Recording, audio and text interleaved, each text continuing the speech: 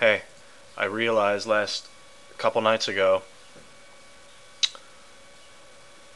where a lot of my fear of physical touch comes from. When I was a kid, when I was young, my grandpa, John, whenever we would go over to their house, he would always be sitting at the kitchen table. Well, sometimes I remember him sitting at the kitchen table and the door was there. We'd come in over there. He'd be sitting right here.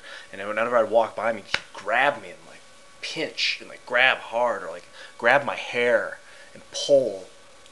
And there would always be a cloud of cigar smoke around him. And I would avoid like getting close to him. I would walk farther away from him. And I was so young. And he died when I was, I think, 5 or something like that. I don't really remember what he looked like. I just remember him and his aggressive behavior. He was in the war. I know he was in a tank. I believe he was in a tank in World War II.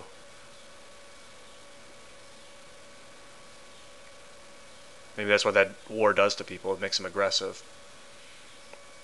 So then I thought that, and I remember when all the kids in school would like, not all the kids, and so that's so extreme. When some kids in school would,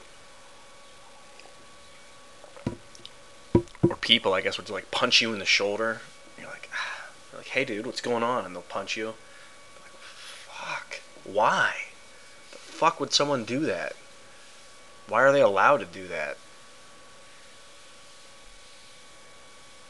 Why is like smacking someone on the leg okay? It's not okay. I mean, it's okay in that, no, it's not, I don't condone it. If I see it, I want it to stop. And it will.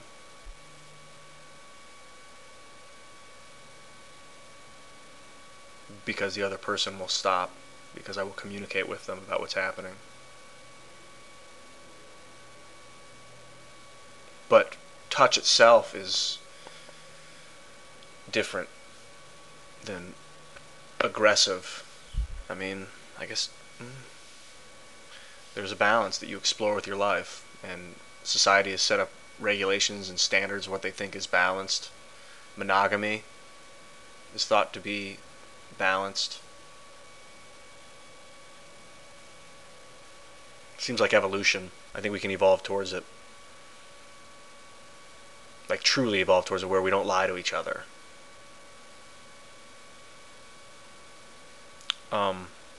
That I wanted to say, and also I wanted to talk about how, dude, the troops are coming home from Iraq. The Senate passed a bill, or put a bill in the thing, and Bush says he's going to veto it, and that's fine. Let the things play out. The troops are coming back. And I think a big reason why the troops are coming back is because Philip Warren decided to do this Get Out of Iraq campaign video that caught fire. Hundreds of thousands of views. I don't know how many now, but at the time it was like over 100,000 views. Or over something ridiculously big. And over 100 video responses. People are aware. People are making it happen with their awareness and their words. Get out of Iraq. But and that's just directed at other countries, people with guns. Pull the people with the guns out. No, I'm not gonna do it again. The Get Out of Iraq campaign is on. I've already said my piece about it. It's happening. The troops are coming home.